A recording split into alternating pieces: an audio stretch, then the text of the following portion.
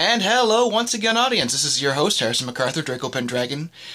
Today I am going to be showing you a little project that I've been doing for, let's see now, almost a year and a half. Ta-da! If you have no idea what that is, it is my absolutely horrendous attempt at making chainmail out of, well, this. Pop tabs. Yeah, I'm a big fan of Lord of the Rings and, like, Anglo-Saxon Old Norse mythology. Big fan of the story Beowulf, which incidentally is the oldest, quote-unquote Old English poem that has survived from the Viking era. So yeah, a year and a half ago, I decided I was going to make myself a suit of chainmail. So this is it here, my first attempt at it. When I first wore it, I got it wrong. I could wear it, but every time I bent over, the sleeves would pop off.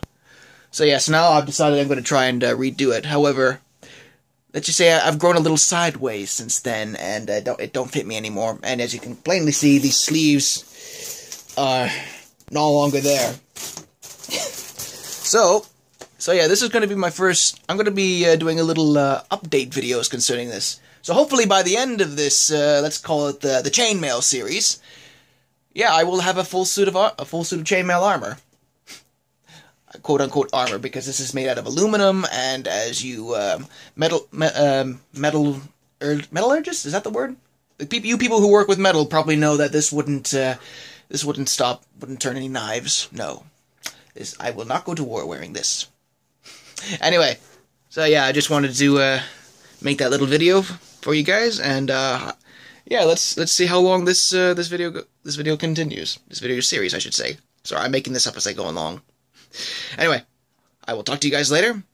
Until then, this has been your host, Harrison MacArthur, Draco Pendragon, signing off. Bye bye.